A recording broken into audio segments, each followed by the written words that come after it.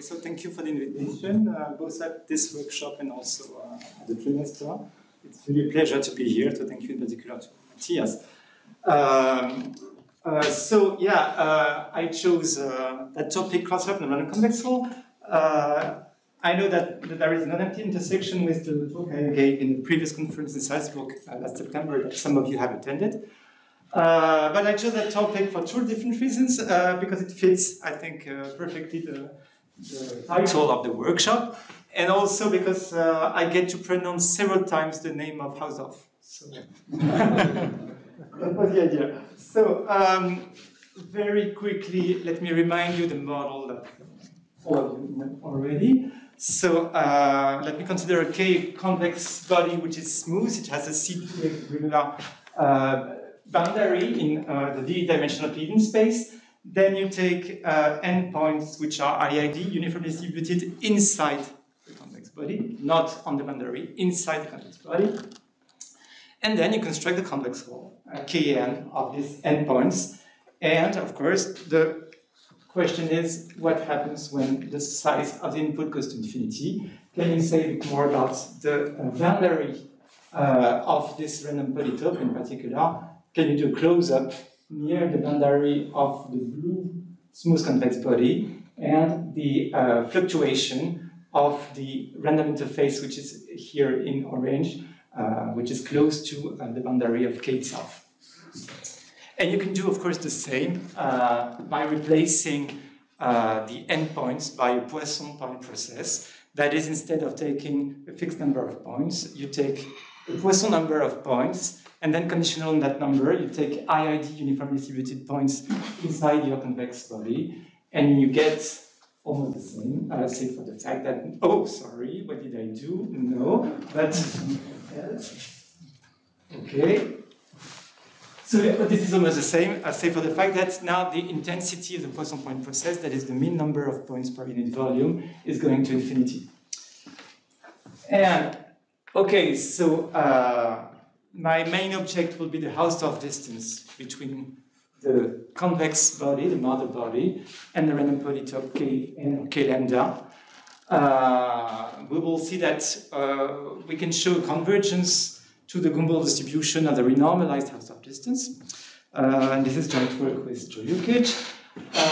In the case of the unit ball, I will remind you a specific technique which is based on the calculation of programming probability due to Jansson, and we will also use the technique to get some minor results in a high-dimensional regime. And this is the Benjamin Dadoun, the part on the high-dimensional random polytopes.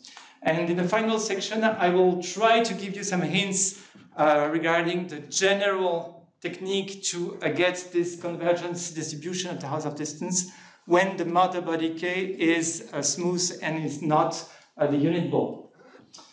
And we will in particular derive the calculation of what we call the extremal index, which tells you how many exceedances you expect to see in a row when you have one exceedance somewhere in the boundary of K. Okay, so Hausdorff distance.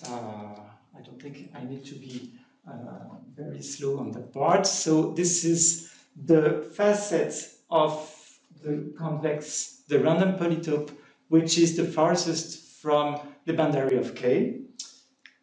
And okay, so this height, this depth that you can see here, the distance between the hyperplane of the section, which gives birth to this facet, and the closest support hyperplane, which is parallel to that one. So this distance will be, in most cases, the Hausdorff distance, not always. I will tell you more about this in a few minutes.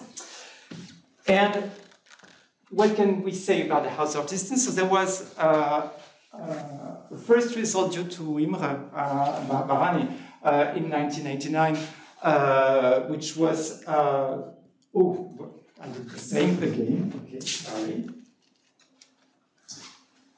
Which was a result in probability for the Hausdorff distance it is a theta, that is, it is bounded from below and from above by a constant times what is inside. So log lambda over lambda to the 2 over d plus 1, which is in a way unsurprising because, well, I will explain where does this exponent 2 over d plus 1 come from, and the fact that the log appears is due to the fact that we are taking a maximum.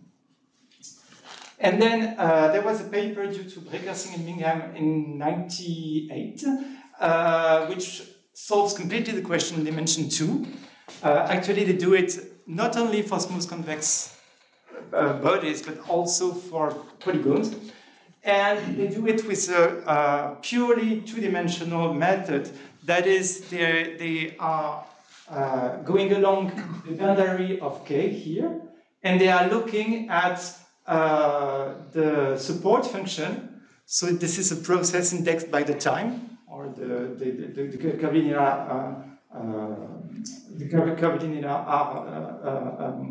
number along the boundary of K. And so they consider the infimum over all Poisson points, which are inside K, of the scalar product between, okay, if x is that point, z minus x times the outer unit normal vector at z, where z is 1 point along the boundary of K. And they discretize this process, and with a purely one-dimensional method, they are able to derive the convergence distribution. So our result with Joyuk is the following. The Hausdorff distance has the following expansion.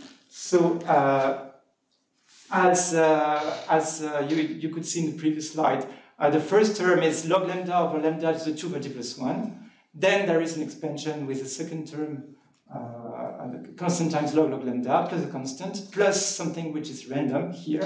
So the only randomness from this expansion is the last term, psi lambda. And psi lambda converges in distribution to the Gumbel distribution, which is one of the 3 classical distributions that you may expect when you are computing the limit of a maximum or a minimum of a set of random variables. Okay, and in particular, we derive a law of large numbers here. The Hausdorff distance behaves like a constant times log lambda over lambda to the 2 over d plus 1, and the constant is completely explicit. This is the one. And you can see that it depends, unsurprisingly, on the maximum of the Gauss curvature along the boundary. That is, you expect that, you can see it even on my simulation here, that you expect the facet, which is the farthest from the boundary, to appear near a point where the Gauss curvature is maximal. That's the idea. Okay, and the dependency on A will also appear in A3, but I won't provide the actual constant, but we do have it. Okay. So let me now explain the methods to derive this convergence distribution in the case of the ball, the unit ball. So this is this comes from an old work that we did together with Joyuk and with Thomas Schreiber. So in the case when K equals the unit ball, so just take, so it's a very simplified picture. Just take the random polytope here in orange, and you construct the Voronoi flower of your random polytope. That is, you take the union of all of the balls, which are, oh, I did it again. Oh, sorry. All of the balls which have diameter as the segments between the origin and any of the Poisson points. And what can I say? This is also a way of computing the support function, because in fact, in one direction, if you go from the origin to the boundary of this flower, you get the value of the support function in that particular direction. Okay, and of course, this requires the origin to be inside the random polytope, and you can assume that it is with high probability thanks to the calculation due to Wendel. In fact, we know how to compute explicitly the probability that the origin is inside the random polytope, because the distribution of the points is invariant, is symmetric. it is invariant under any symmetry with respect to the origin. Okay, and if you do that, then if you're interested in the Hausdorff distance, in fact, this is reached exactly when the distance between the boundary of K and the flower, so we call it a flower because each ball is its petal, this distance is maximal. And if you fixed a threshold here in black, so this is the radius of 1 minus a certain t lambda, radius equals 1 minus a certain t lambda, you can see that the Hausdorff distance exceeds this threshold if and only if the petals in red do not completely cover the black circle here, dimension 2. So this is what I explained below. The Hausdorff distance is, so I wrote exactly the opposite. The Hausdorff distance is less than t lambda, if and only if, so the sphere in black is covered by the spherical caps, so that it is covered by the petals, but you look at the intersection of each petal with the black sphere, and this is a spherical cap on the black sphere, and you expect these spherical caps to cover, this is random covering, and you expect this random covering will completely cover the sphere, the black sphere. And this is a situation where you have a number of spherical caps which goes to infinity because it depends on all of the black points which lie outside of the black sphere. So all of the black points which are in this annulus. So the number goes to infinity because the under n or the intensity of the possible goes to infinity.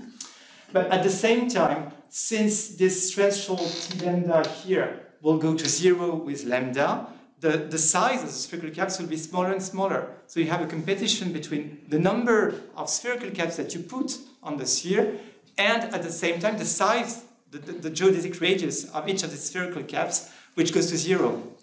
And the paper due to Jansson, which dates back to 1996, tells you that if you can connect so that the Poisson number of lambda of caps and the size of the radius, which is of order epsilon, if you can connect both epsilon and lambda so that you have this exact asymptotic relation, then the probability of covering converges to e to the minus u. That is the distribution function of the Gumbel distribution. And our situation is slightly different because the points in black here are random inside the annulus. So the size of the spherical caps will also be random. That is, the geodesic radii are random. So we need an extension of Jansson's result, because Jansson's result was for us a covering where only the position of the centers of the caps are random, but the radii of the caps are fixed in Jansson's paper. So we need a small extension that is possible, and we can show that indeed this relation is satisfied asymptotically, and the renormalized radii of the spherical caps converges in distribution.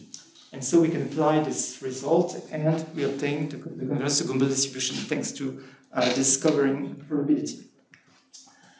And let me now tell you a bit more about the high-dimensional context. So when K is the unit ball, can we say anything about the behavior of this random polytope when both dimension and the intensity lambda, or the number of points, is going to infinity? And so I have borrowed here a picture due to Olivier Guédon, just to give you an idea, but you're experts about this. So for me, this picture was useful because it tells you what you could expect in high dimension. That is, you will have long arms and big holes, and you have a star-shaped picture. And what is in blue here is the weight. That is, if you take the uniform measure on your polytope, you expect that the weight will be concentrated in a thin shell. This is the thin shell conjecture, which is actually open in the case of this particular random polytope. And so we did not buy kappa d, the volume of the unit ball.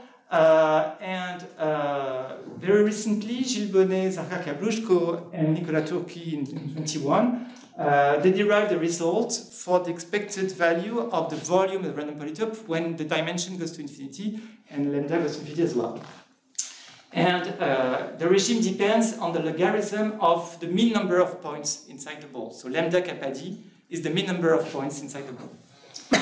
And they show that there is here a phase transition when log lambda kappa d behaves like d over 2 times log d over 2 x, where x is just any real number, and in that case, you get the expectation of the renormalized volume, which goes to e to the minus x. Otherwise, this disappears when you are below this threshold, and to the contrary, you occupy all the space when you are above the threshold. And so the question that we studied with Benjamin Dadoun, who was a postdoc together with me and with Mathieu Fradelisi.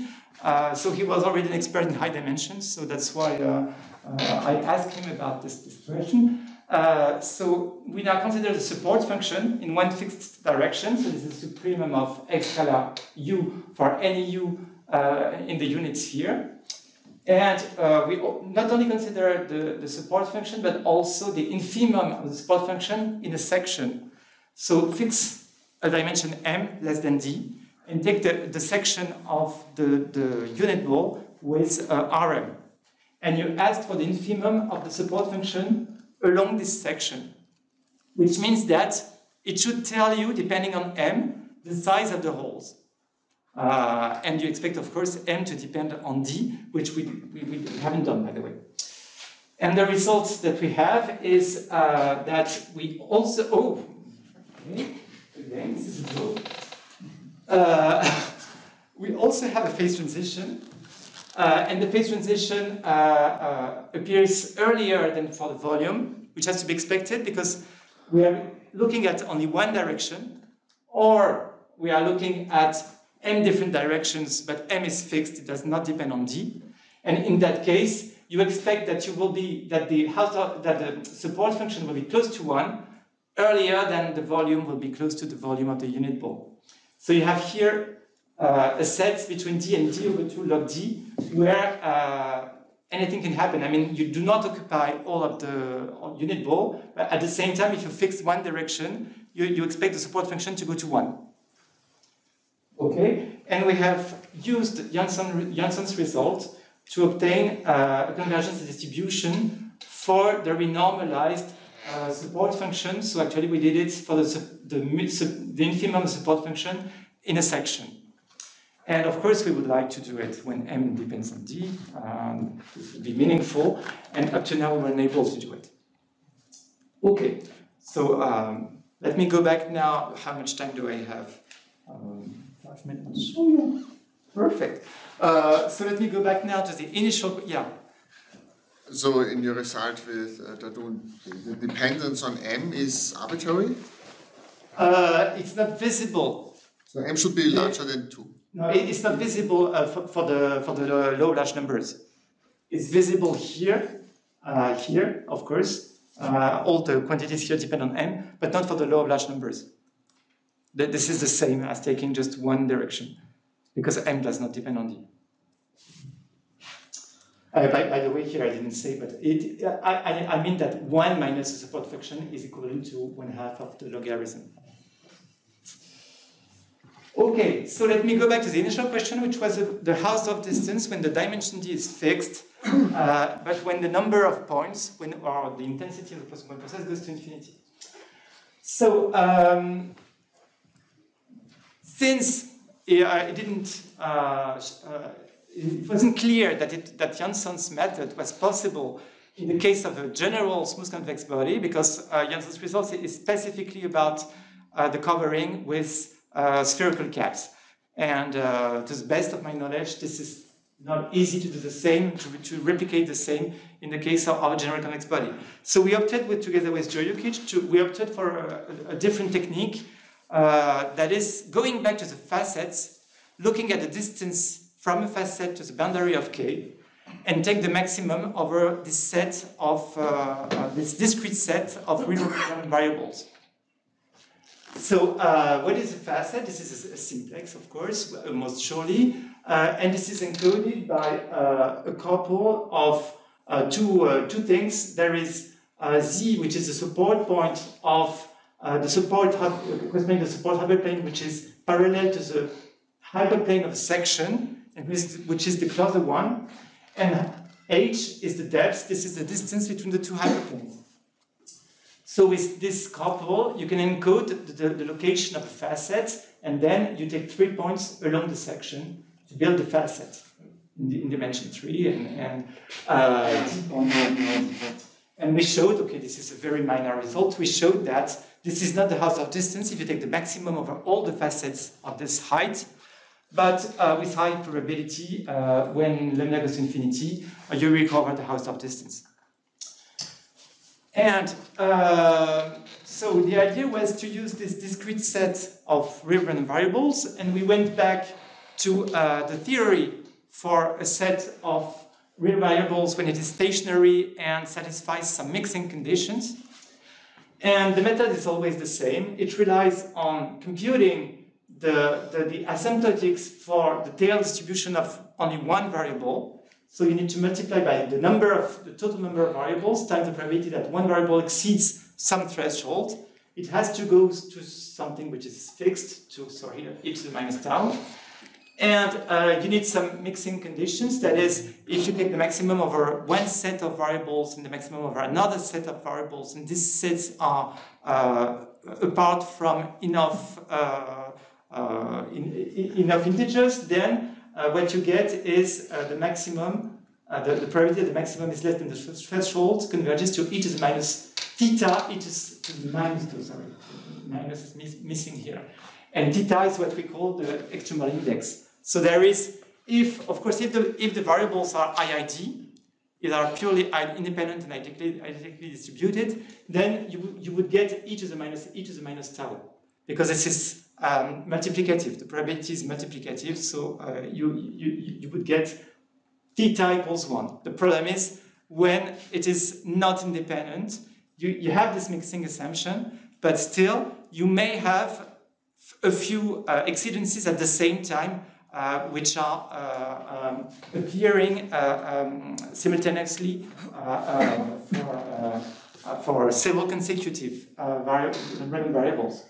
And so the method is due to Ledbetter in 74 and then O'Brien in 87, who developed the blocking method that we used.